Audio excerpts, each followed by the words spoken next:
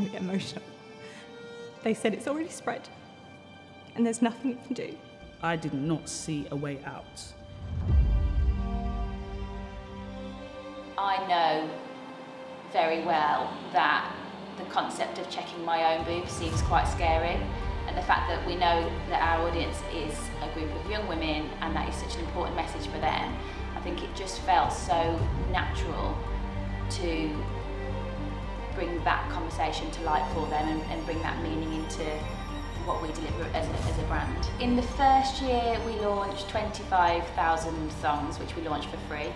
Last year we launched 50,000, this year we launched 100,000 free thongs, which is absolutely incredible. So that growth in terms of what we offered within the campaign was mega. But I think the main thing for me is the girls that we run the campaign with, which is our legends. You know, right now I just feel really empowered. I'm with my sister.